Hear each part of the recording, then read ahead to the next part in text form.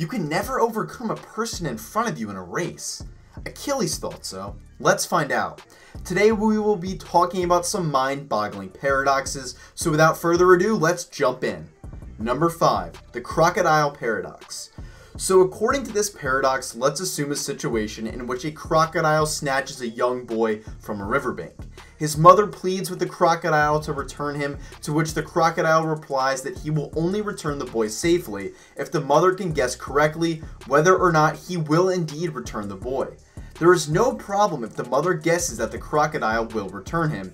If she is right, he is returned. If she is wrong, the crocodile keeps him. If she answers that the crocodile will not return him, however, we end up with a paradox. Like, for example, if she is right and the crocodile never intended to return the child, then the crocodile has to return him.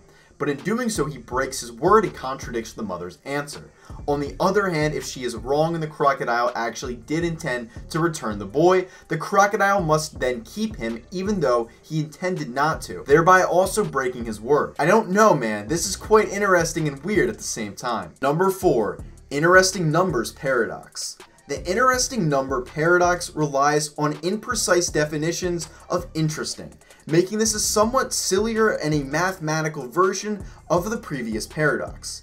The best example for this is the number 1 is the first non-zero natural number, 2 is the smallest prime number, 3 is the first odd prime number, 4 is the smallest composite number, etc. And when you finally reach a number that seems to not have anything interesting about it, then the number is interesting by virtue of being the first number that is not interesting. Cool, isn't it? Quantum computing researcher Nathaniel Johnston came up with a clever revolution of the paradox.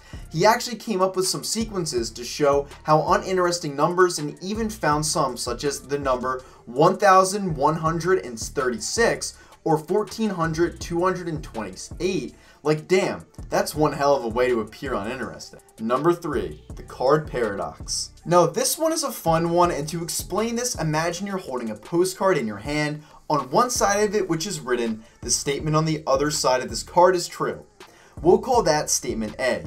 Turn the card over and the opposite side reads, the statement on the other side of this card is false. Trying to assign any truth to either statement A or B, however, leads to a paradox. If A is true, then B must be as well. But for B to be true, A has to be false. Oppositely, if A is false, then B must be false too, which ultimately makes A true. Now that's extremely fun to think of and is a good brain buster. It was actually invented by the British logician Philip Jourdain in the early 1900s, and it is a variation of the paradox called the liar paradox. Number 2. Achilles and the tortoise. The last paradox on our list is a pretty old one, and is one of a number of theoretical discussions of movement put forward by the Greek philosopher Zeno of Elea in the 5th century BC. When the race begins, Achilles unsurprisingly starts running at a speed much faster than the tortoise, so that by the time he has reached the 500-meter mark, the tortoise has only walked 50 meters further than him.